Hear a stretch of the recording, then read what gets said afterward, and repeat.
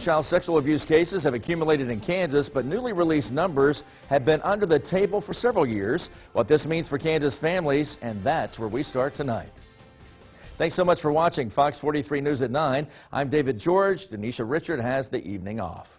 Well, tonight, a newly released report from the Kansas Department of Children and Families shows that the number of child sexual abuse cases across the state is basically high. In fact, the report is required to be made public under state law, but the agency has kept some numbers under wraps for over a decade. And Fox 43 Kansas Capitol Bureau reporter Rebecca Chung is getting answers on why it's finally being released.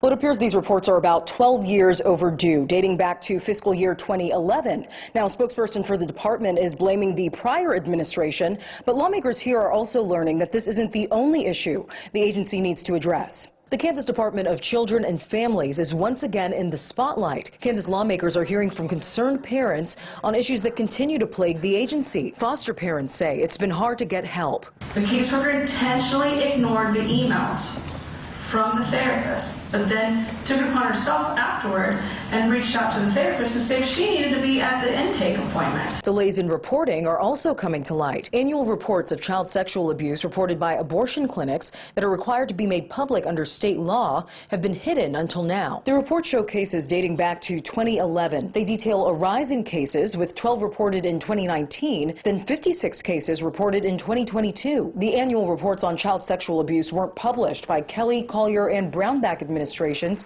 in the previous 6 years. When asked why, a spokesperson for the department said publishing of the information came to a halt under the Brownback administration. Then the department gathered the data and posted it on their public website once they were made aware this year. Now lawmakers are hearing from key players working with the child welfare system on where things stand. Child welfare workers have a lot on their plate, and while they may be tasked with that role, additional help is certainly something that would be welcome. Now, lawmakers have wrapped up hearings on the state's foster care system. They're expected to hear from leaders at the Department of Children and Families Tuesday morning. For now, reporting at the Capitol, I'm Rebecca Chung.